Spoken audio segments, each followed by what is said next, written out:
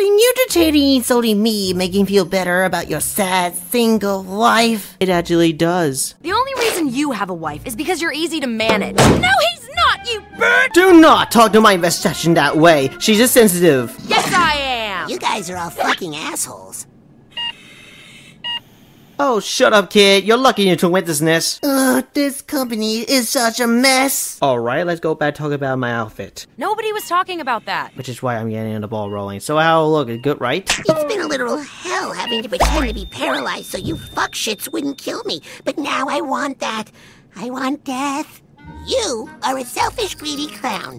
And I'm a kid. We're supposed to like clowns. Even the creepy ones. Hey now, that's not very... If I wanted to hear from a spineless jackass, I'd rip out your spine and ask you some shit. That's my husband you're talking to! That's your husband?